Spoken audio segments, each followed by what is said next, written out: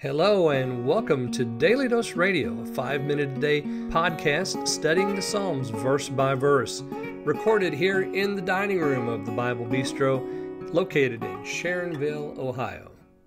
Hey there friends, welcome back to Daily Dose Radio here in the Bible Bistro. Come on in here and sit down with me. We're going to open our Bibles up today and look at Psalm 22, verses 9 and 10. Hey, listen, if you haven't been out to the Bible Bistro webpage yet, please go and do that right away. Check it out. It's found at my-dailydose.com. That's my, M-Y, with a dash afterwards and before the daily.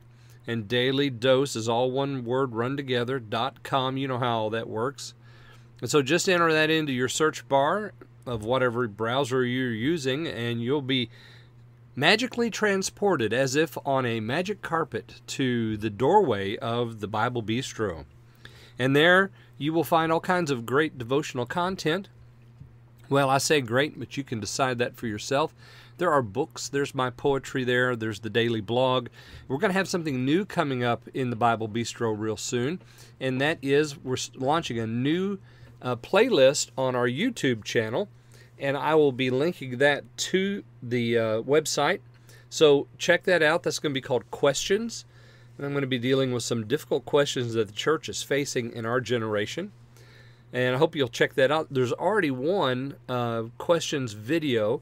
So if you want to go to the YouTube page, just enter in, type The Bible Bistro on the YouTube search bar, and you'll find it. It'll come right up.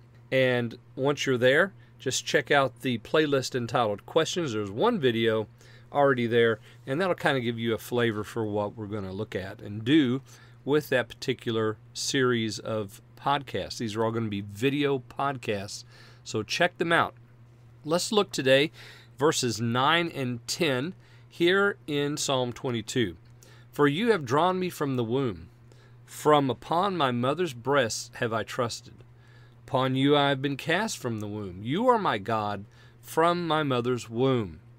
All right, what do we have here that sounds the same every time? With almost all four stanzas of these two couplets, we have the same word used 3 of the 4 times, and that is the word womb. From the womb, and there in 10, and my mother's womb also at the end of 10. The only difference is in 9, my mother's breasts have I trusted. From upon my mother's breasts have I trusted. So remember who's speaking here. This is Christ. He is telling us about himself in a way, because here he's remembering Bethlehem, and so should we. We should remember Bethlehem and Mary, who gave birth to this little baby boy. And can you just imagine that birthing scene when that baby is born and given to mom, and he's laid upon her chest and begins to nurse. So from his birth, he has been trusting the Lord from the womb. And this repeat of the womb 3 times in four of these stanzas, 3 of the 4 times, it tells us that Jesus is trying to describe the fact that he is fully human. He's fully man.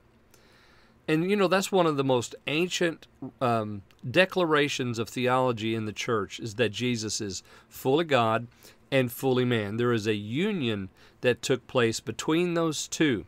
There is not 1 inch of difference between the degrees, because he is fully God and he is fully man, and both of those are realized in only one person, and that is Jesus Christ. That is why he was the only one to go to the cross, that could go to the cross and die for the sins of all men, because he was without sin, he was fully man, he was fully God, and on the cross his blood atones and avails for every single one who will believe from that time forward until the very present and into the future.